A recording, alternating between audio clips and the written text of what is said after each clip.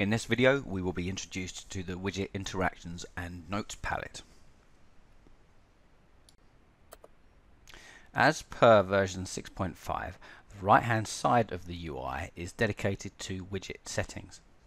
The difference being that in version 7 we have the contents of the old widget properties palette now split across two palettes: interactions and notes, and widget properties and style.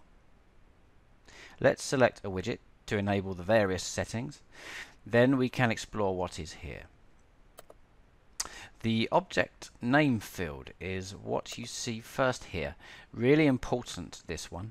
You need to name your widgets well. With complex interactions, you'll find you'll be browsing a large list of widgets you can affect change to. It is usually at this point when you realize your naming convention is not great and you're lost. It is often advisable to do some planning on paper of your prototype. You can do quick rework with paper and start to develop and test naming conventions and seeing if they work. The Widget Interactions tab is where you add interaction.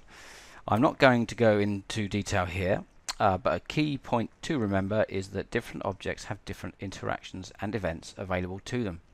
Version 7 has a shortcut to the most basic interaction, to create link. You can quickly get up and running with interaction by creating simple links between wireframes.